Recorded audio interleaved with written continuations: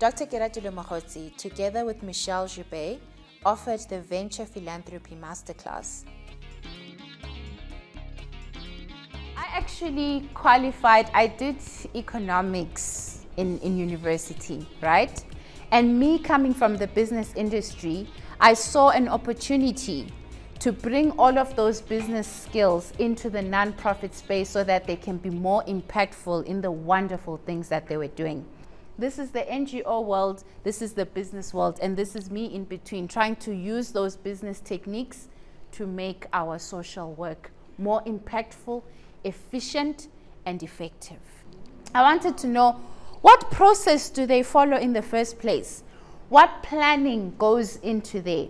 What tools do they use and techniques do they use to plan their response? Because there's a saying that says, fools rush in where angels fear to tread.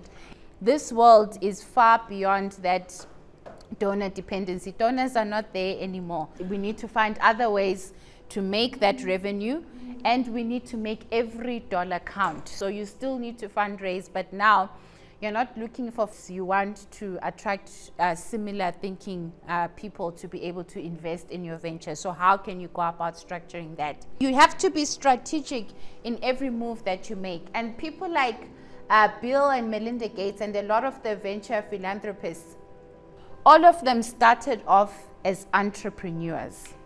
So they understand business and they were very successful in business. So now they're doing philanthropy because they're successful, but guess what? They still apply those business principles in their philanthropy, and they want to invest in things that show those business principles in their philanthropy.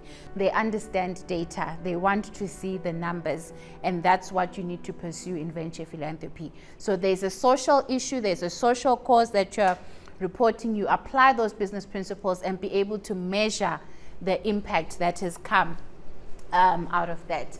Ordinarily, they go away for 3 months and do this whole program over 3 months in a different country. We tried something different, 1 month in country and 2 months back home. So in the 1 month, from when they came and from when they've left, I've seen a transformation, really. There's this spark in their eyes.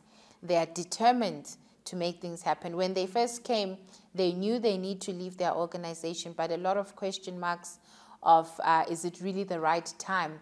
But they are all determined that by the end of this year, those things are going to kick into place. So they got that push and encouragement within this short space of time, which is very encouraging for us.